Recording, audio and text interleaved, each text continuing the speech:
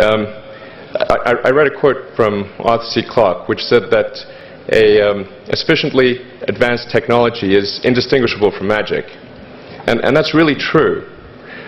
If you go back, say, 300 years, the things that we take for granted today would be, you'd be burned at the stake for. Being able to fly, that's crazy. Being able to see over long distances, being able to communicate, having effectively with the internet a group mind of sorts, and having access to all the world's information instantly from almost anywhere on the earth.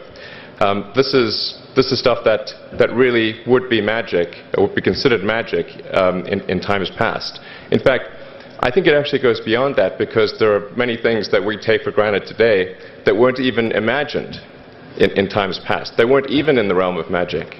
So it actually goes beyond that. So I thought, well, if I can do some of those things, basically if I can advance technology, then that's like magic, and that would be really cool. And I also had sort of a slight existential crisis, because I was trying to figure out what does it all mean? Like, what's the purpose of things?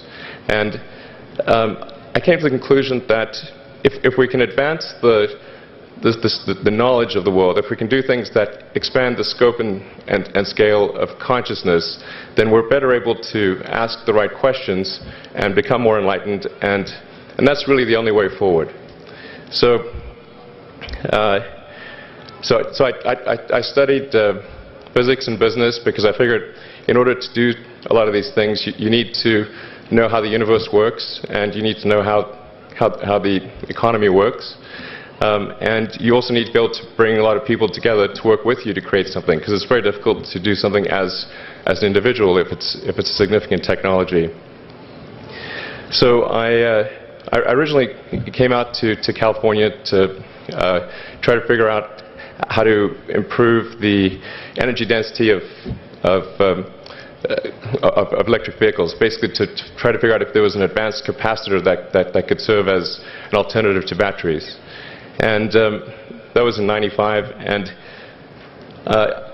that's also when the internet started to happen.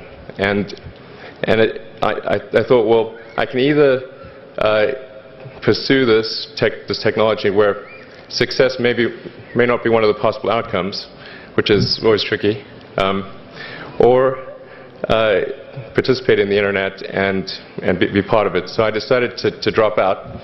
Now, obviously, fortunately, we're past graduation, so I can't be accused of recommending that to you.